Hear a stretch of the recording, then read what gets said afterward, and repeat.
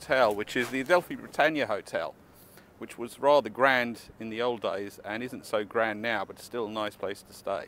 Okay, let's do it. Let's get this in one take because I'm freezing here, even though I'm in the sunshine.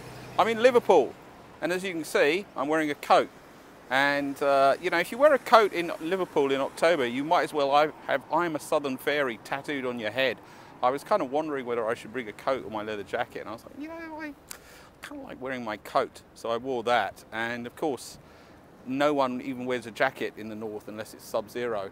But here I am anyway, and I got to tell you, I love Liverpool so much. It's fast becoming one of my favourite places on the planet. Any excuse, and I'm there. Look at this stuff. This is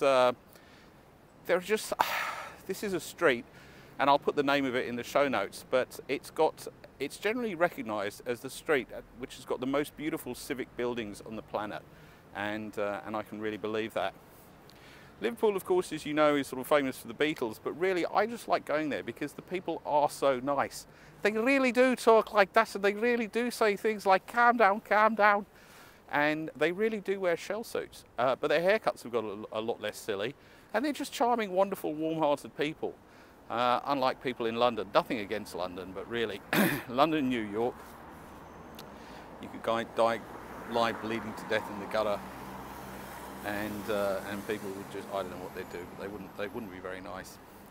Anyway, let's move the emotional tone upbeat a bit, and next time you see me, I'll be in another part of Liverpool. Good morning. I'm in Liverpool. Also by the Shrine and for Remembrance, by the Town Hall. Look at that, it's beautiful.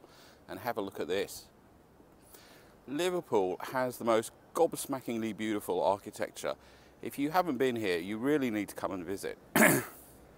It's just gorgeous.